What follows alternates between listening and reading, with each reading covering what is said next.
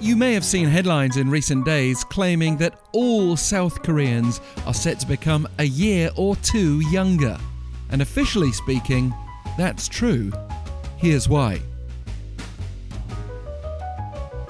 Ask a Korean how old they are and they're likely to tell you an age that's a year or even 2 years older than you'd expect, looking at their birthday.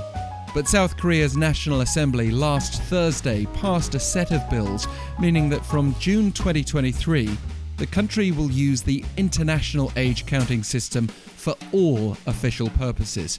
This follows a presidential campaign pledge to unify the country's age system, as there's been criticism that the current situation can cause confusion in providing key public services, for instance. There have actually been 3 systems in use here. In addition to international age, Korean age starts at 1, but it's not as simple as just adding a year to your international age.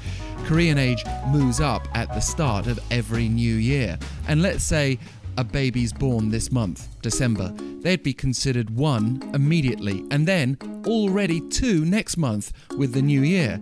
And there's another calendar age system too, which has been used for buying age-restricted items like alcohol, as well as for military conscription. This has been more like a hybrid, starting at 0 like international age, but still moving up every new year, which means every year group comes of age at the same time, regardless of birthday. Clearly, all this is going to require a bit of a cultural shift. Some couples have even planned preferable months for childbirth for Korean age purposes.